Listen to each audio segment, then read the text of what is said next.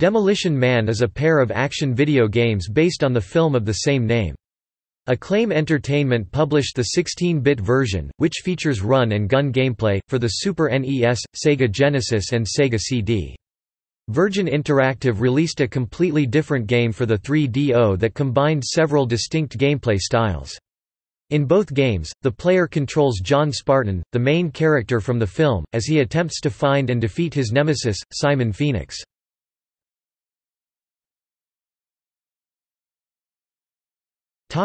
SNES, Sega Genesis, and Sega CD.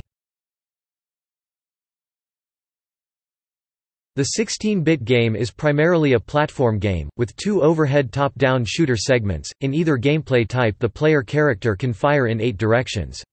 Stages are filled with many enemies, mostly gunmen. Enemy characters and the player character can take a number of hits before dying. Power-ups can be found around the stages that increase the character's health or ammunition. The game gives the player limited continues and very few lives. The first stage is set in 1996 and all stages after in 2032, following a simplified plot of the movie. In the 2 overhead view stages, the player must find and rescue hostages in order to unlock doors elsewhere in the level.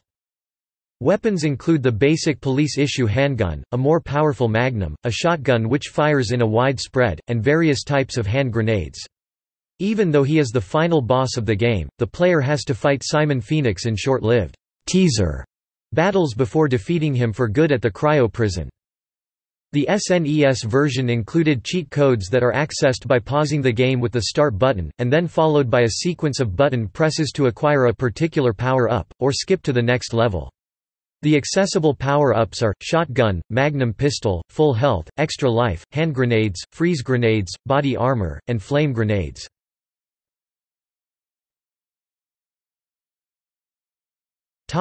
Reception. Reviewing the Genesis version, Scary Larry of GamePro found some problems with the game, in particular the generally dreary, dark graphics, but found it overall effective in every respect.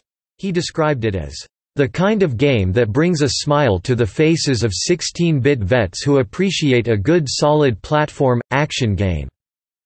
Captain Squidio reviewed the Super NES version for GamePro, and commented that it parallels the recent Genesis game, it's fast, fun, and explosive. He remarked that though veteran gamers may find the game too simplistic, it is intense and fun overall, and that unlike the Genesis version, the graphics are colorful and effectively convey the post-apocalyptic settings. Entertainment Weekly gave the game an A. Next Generation reviewed the Genesis version of the game, rating it 3 stars out of 5, and stated that ultimately Demolition Man is another Acclaim movie game, and if you own one, there's no need for any of the others.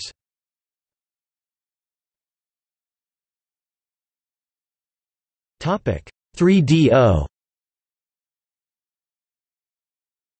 The 3DO game was developed in tandem with the film and entails several gameplay styles. Of the game's 16 levels, 9 are light gun shooter levels, 4 are one-on-one fighting, 2 are first-person shooter, and 1 is a mission-based racing game. Due to the advanced 3DO sound engine, the soundtrack is ripped directly from the movie, and full-motion video is heavily used, incorporating both footage from the film and exclusive footage of Sylvester Stallone and Wesley Snipes made specifically for the game. Jesse Ventura reprises his role as a minion to Simon Phoenix as the only actor in the movie to play a cryo-con henchman in the underground level and cryo-prison level. A version of the game was in development by Virgin Interactive and planned to be published by Atari Corporation for the Atari Jaguar CD, but it was cancelled after several delays.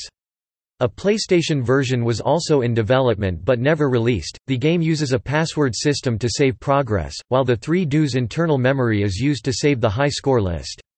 There are 3 difficulty modes. The light gun shooter levels support the 3DO gamegun in addition to the standard gamepad.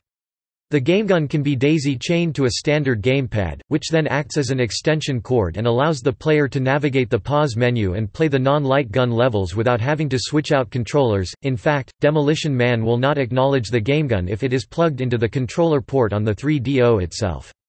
The light gun levels are set on a static background on which digitized enemies pop out at random, in a shooting gallery style of gameplay. The one-on-one fighting levels are similar to Mortal Kombat, in that they feature digitized sprites viewed from a side perspective. In all 4 levels the player controls John Spartan and plays against Simon Phoenix, but Phoenix's AI is different in each level. The first-person shooter levels are extremely simple compared to most games in the genre. There are no doors, switches, or health or ammunition pickups, and the player has only one weapon, a pistol, with unlimited ammunition. In lieu of health pickups, John Spartan slowly recovers health over time. The level designs are on a 2-dimensional square grid and are maze-like, with a great number of branching paths. The player's objective is to reach a specific location within the level. In the racing level, the player must catch up to Simon Phoenix's car before his own car runs out of fuel, avoiding other cars on the road while picking up fuel refills.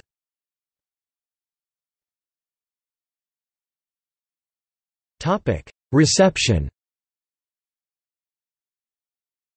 GamePro gave the game a positive review. While they criticized the fighting game sections for the delayed attacks and limited number of moves, they overall approved of the variety of gameplay styles and applauded the digitized graphics, high-quality audio, and the realism invoked by the game's deep level of detail. Next Generation reviewed the 3DO version of the game, rating it 2 stars out of 5, and stated that if any of the individual stages were crafted very well it might have worked. Unfortunately, that didn't happen.